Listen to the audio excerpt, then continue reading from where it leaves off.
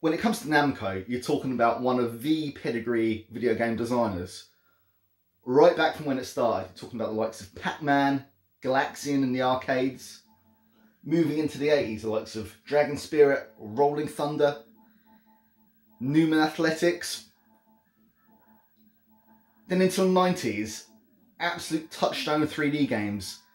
Ridge Racer, Tekken, onto the PlayStation. Game series that have become absolute cornerstones of that machine's original success and beyond. They're still about now. They've joined with Bandai in Japan. They're publishing the likes of Demon's Souls, Elden Ring. Not producing those games, but they're still there. Absolute fantastic lineage.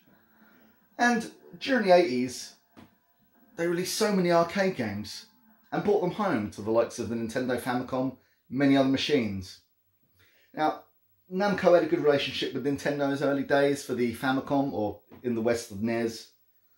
One of the things about Nintendo we've got to understand is that their licensing system was a bit barbaric. In the States, it was almost like, if you want to release video games for Nintendo, you're not allowed to release to anyone else. When Namco came to re-establish their contract with Nintendo, they didn't like the sound of their details, they didn't like the sound of sort of stringent conditions they'd be under, so they found new bedfellows in the recently released PC Engine from NEC and Hudson Soft.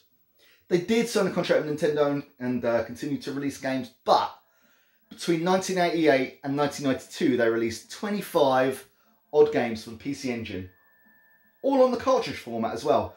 One thing we've got to understand about the PC Engine is that the CD-ROM system came out in 1989, I think, only 1 year after the cartridge system, and by 1991-92 it had become the lead format. So NEC and Hudson were the only company I can think of in history who successfully migrated their user base from one medium to another, from the cartridges to the CD-ROM.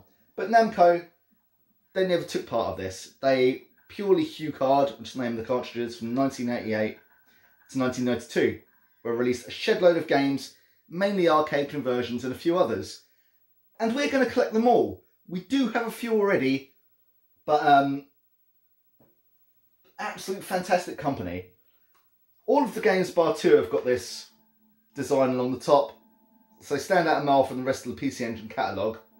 And for me, I've got such a long history with Namco that this just seemed a great place to start for a small collection. They're not ridiculously expensive. Some are not what you'd like to pay, but across the board you can get games pretty cheap. The likes of Dragon Spirit, about 15 quid. And very nostalgic for me, so I thought this is exactly where we start. Let's take you back to around 1988, 1989. So I used to go and buy my Amstrad games from a place called the Micro Centre in North End, Portsmouth. I can remember picking up Robocop there.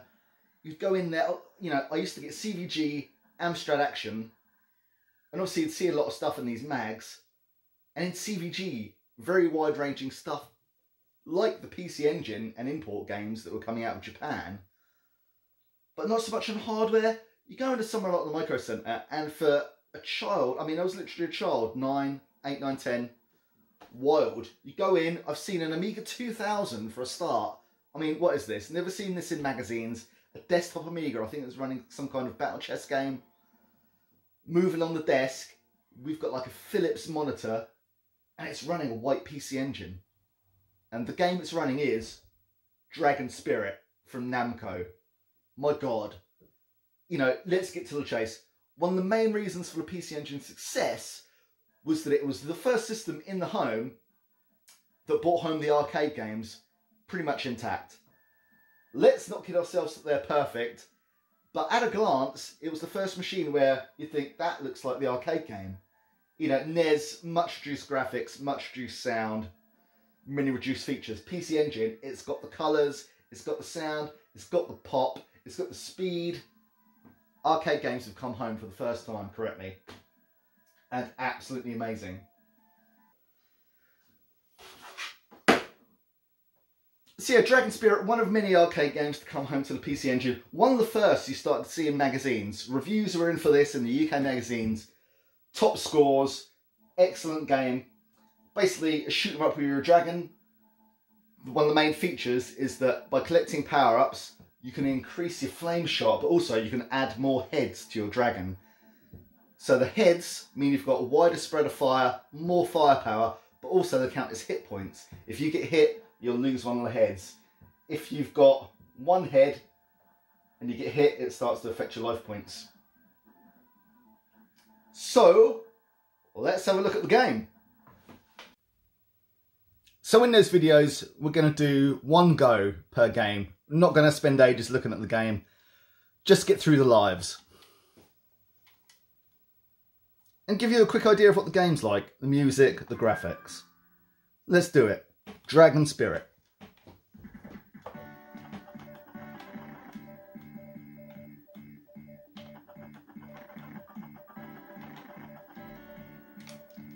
So look, like Xevious, which was also an early Namco game that had this feature, there are ground targets, so one button shoots the sky targets and another drops these bombs down at the ground targets.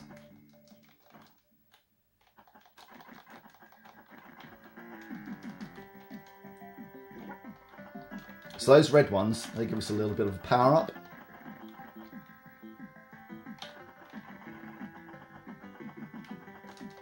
And this blue egg gives us our first head. Or first extra head, shall I say.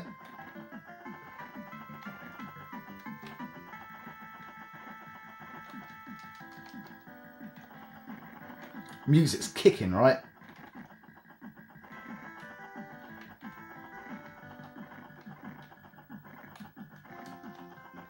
I tell you what, these sort of static, are they like trees? Evil fucking trees.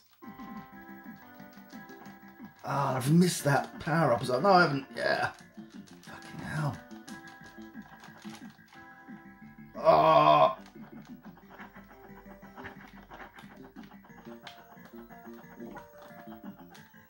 Oh, I don't even want to hit him.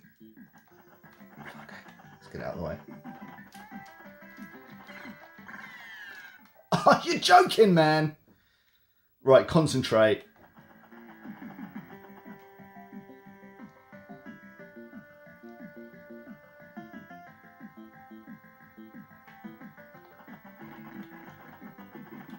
These buggers closing in on you.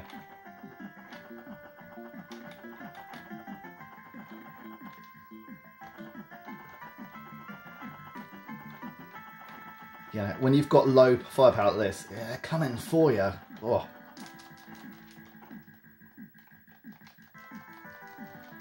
You've got to stop these targets.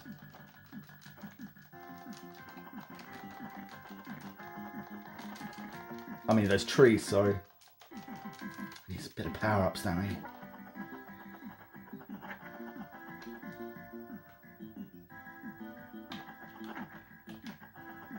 Maybe it's best just to hit these guys. He's going to drop something.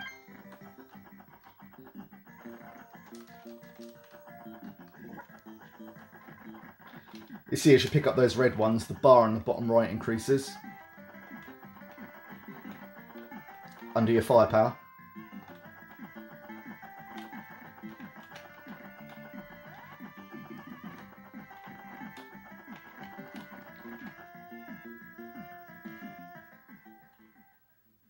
Could have done with a bit more going into the boss, but here we go.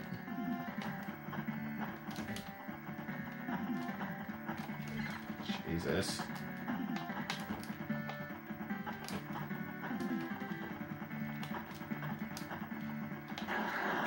Yo!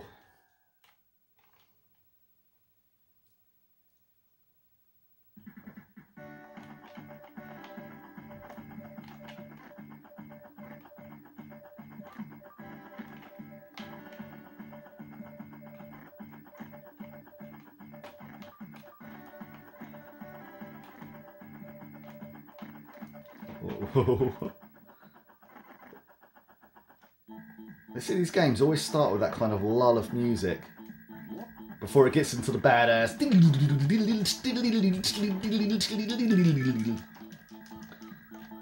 which is how a lot of PC Engine music goes.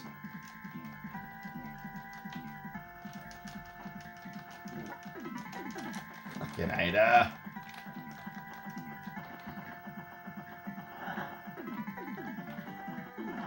Oh yeah, look, there's like volcano boulders. Look at this, 3 heads.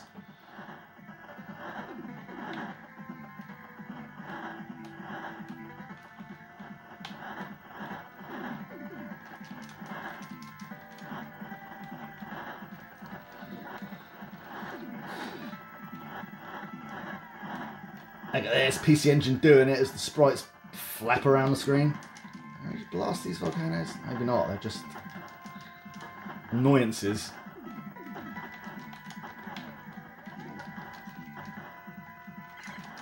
Shit.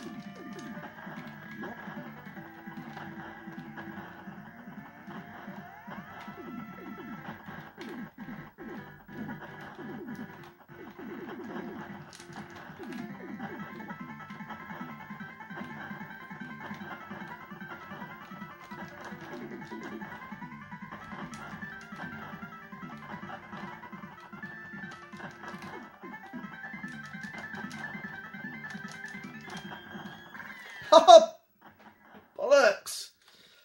Right, no power-ups. Let's see how we get on. This life may not last long. What's that?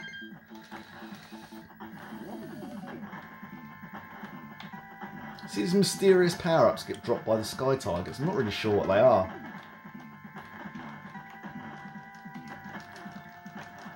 It's fucking... Oh, bugger, did I take 2 hits there? Bloody hell. Shittocks. There we go. Get the idea. Dragon Spirit for PC Engine. Tune in next time to see what game from Namco we've got next. Till later, keep it rad.